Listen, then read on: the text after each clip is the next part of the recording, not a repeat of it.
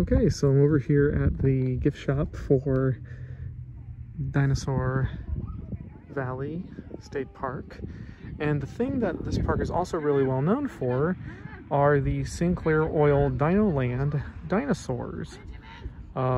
Specifically the Tyrannosaurus Rex and the Apatosaurus, or at the time, the Brontosaurus.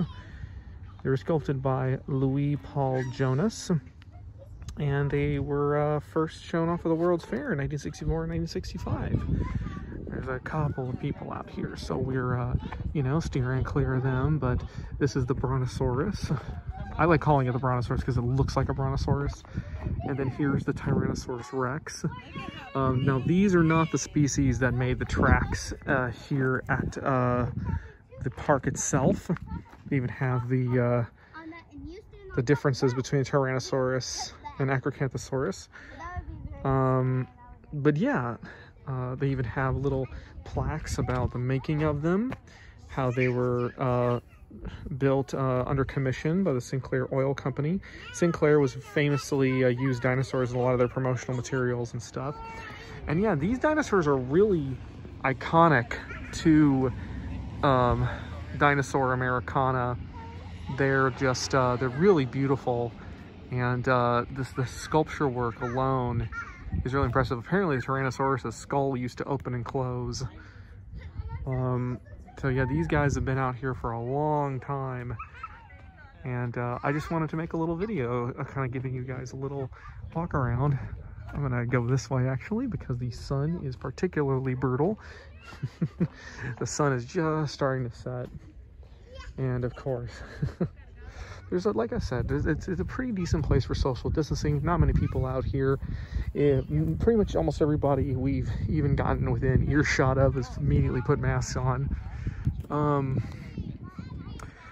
Yeah, and this guy is just, I mean, obviously there's a little bit of water and weather damage because they've been out here exposed to the elements for so long.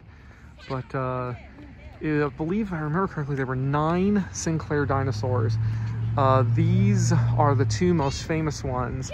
I don't know where the others are off the top of my head, but I do know that the Ankylosaurus was the one that, quote-unquote, fell off the back of the truck that they kind of lost track of over the years. As you'll see, there's a little bit of water damage there. Again, these guys are just exposed to the elements constantly, so they have to be repainted every few years, I'm sure. It has an upsettingly short tail for a Brontosaurus.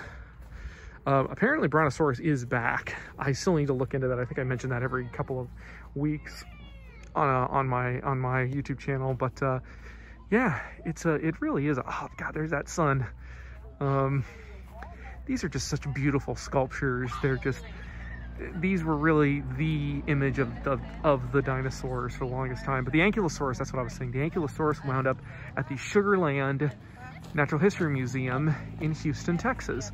So 3 of these dinosaurs wound up in Texas.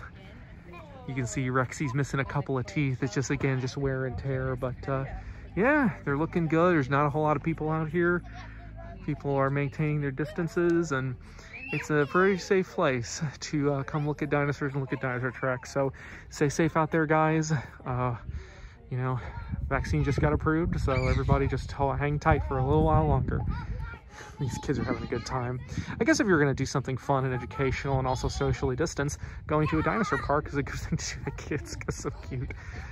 Alrighty, y'all be safe. Bye.